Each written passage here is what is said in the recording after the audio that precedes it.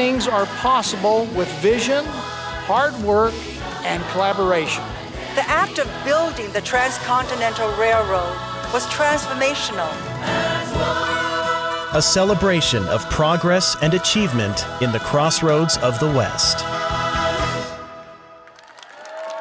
Thousands of people from around the world gathered at the Golden Spike National Historical Park in rural Promontory, Utah, to commemorate the 150th anniversary of the completion of the Transcontinental Railroad.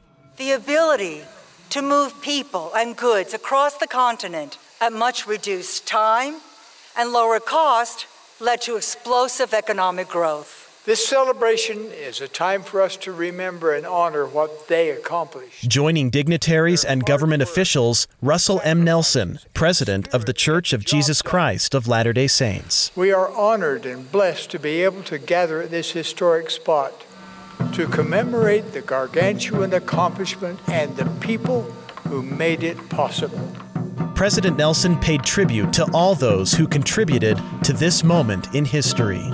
The thousands of Chinese and Irish immigrants, the newly freed slaves from the southern states, the veterans who had fought so recently in the Civil War, the members of the Church of Jesus Christ of Latter-day Saints who were trying to settle in this harsh land, the Native Americans whose land was forever altered, and the many immigrants from Italy, Germany, and other places that came together to build this railroad that crossed our vast country.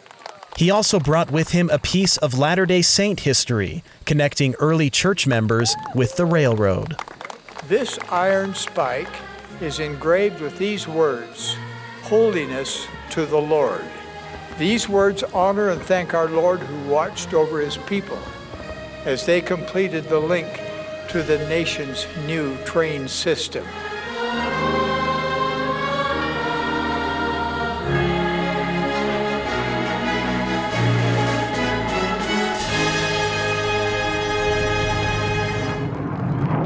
The festivities continued in Salt Lake City with the O.C. Tanner Gift of Music concert.